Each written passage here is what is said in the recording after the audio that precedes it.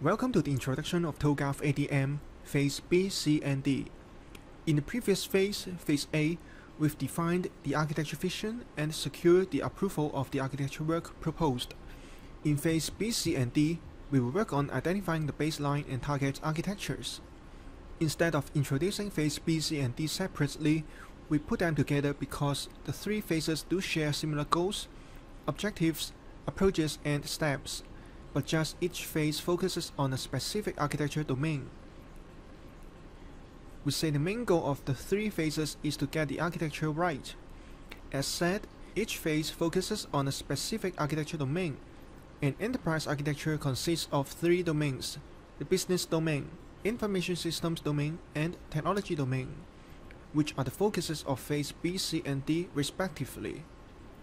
The goal of Phase B is to develop the baseline business architecture in representing the components that form the business and their interrelationships today, and the target architecture, which is the business architecture we want to develop.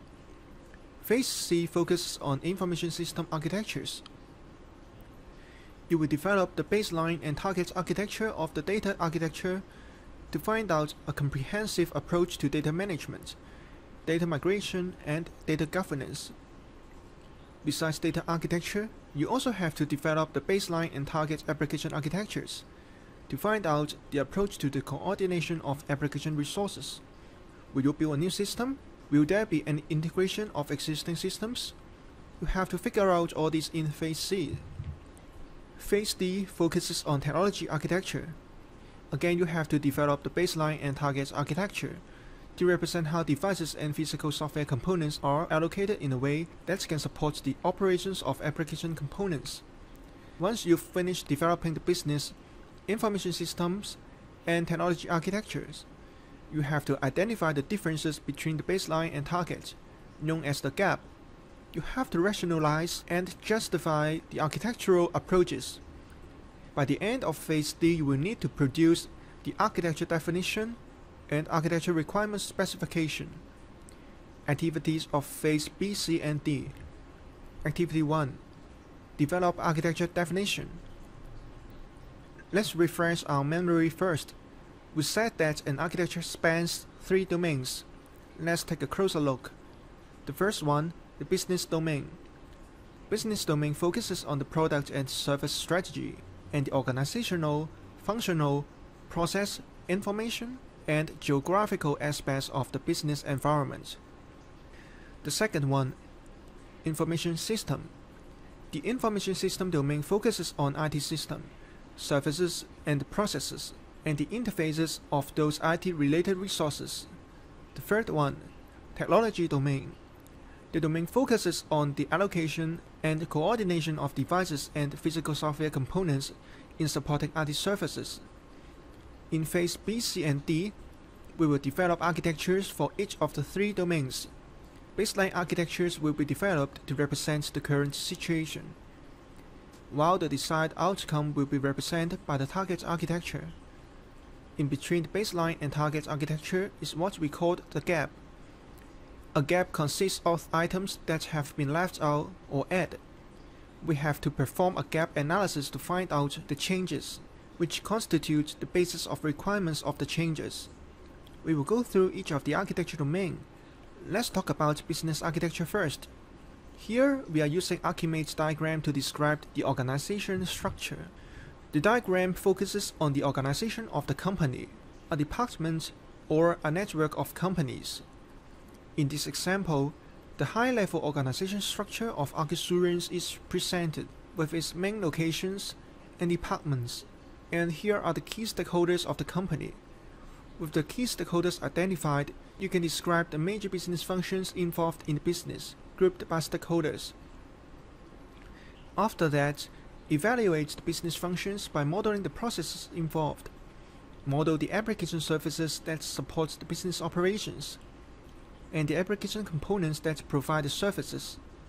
When you perform this step, you may need to consider the fact that the same business function may be supported by different application services when being performed under different business domains. Like in this case, the function handle claim may involve different services in handling different kinds of insurance. So you will need to combine the various scenarios to figure out the application services and components involved. Finally, perform the necessary factorization and optimization and produce the target architecture. Once you've developed the baseline and target business architecture, carry on to developing the information systems architectures. The development of information systems architectures include two parts: data architecture and applications architecture. Data architecture describes the major relationships between the conceptual business objects and its logical data objects. Here is an Archimedes diagram that shows a subset of the business objects that Archisurance defines. Part of the customer information involves an insurance file, which is composed of insurance requests, insurance policies, and damage claims. Besides, there is a number of specialized insurance policies defined, one for each of the insurance type. This is the data dissemination diagram. It shows the relationships between business objects, data entities, application components, and functions. The diagram represents how the business objects are to be physically realized by the application's components.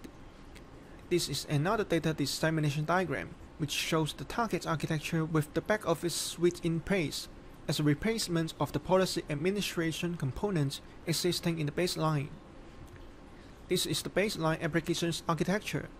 It shows the overview of the current application landscape and the relationships between the application's components in terms of the information flows or the services they provide and consume. This is the target applications architecture. As you can see, a back-office suite has been created, and it comprises a number of application components that support the various back-office activities. Once you've developed the data and application architectures, you can move on to developing the technology architecture. Here is an example of the baseline technology architecture. It shows the software and hardware infrastructure elements supporting the application architectures, such as physical devices, networks, or system software, such as operating systems and databases. This is the proposed target architecture, with the integration of some systems. Gap analysis is the process to compare the baseline and the target architectures in recognizing the differences in between. Through gap analysis, you know what components that will be removed and added by implementing the target architectures proposed. The gap can be visualized in an Archimedes diagram like this. It contains all the components you can find in the baseline and target architecture, in this case, the applications architecture. By applying different color code, you can easily indicate whether a component exists only in the baseline, target, or in both of them, so you know what components are removed or added. In this case, the components in red exist only in the baseline, but not in the target, which means that they won't exist anymore under the target architecture. The green component, which is the back-office suite, is a new application component that exists only in the target architecture. This is another Archimedes diagram that shows the gap analysis of the technology architecture. Similarly, components from baseline and target are all added into the diagram. The use of different color codes tell whether a system component will be kept, removed, or added under the target architecture. Activity 2. Develop architecture requirements specification. The architecture requirements specification outlines what an implementation project must do in order to comply with the target architecture. So what is an architecture requirement? Architecture requirement is the condition or capability to which an organization must conform in creating an enterprise architecture. Let's take a look at some of the characteristics of a good architecture requirement. We will explain with several examples. Example 1. Separate back-office servers will be replaced by a shared server cluster located in the data center, at home and away headquarters, to reduce maintenance costs and to solve the problem of data redundancy. This requirement covers two important points.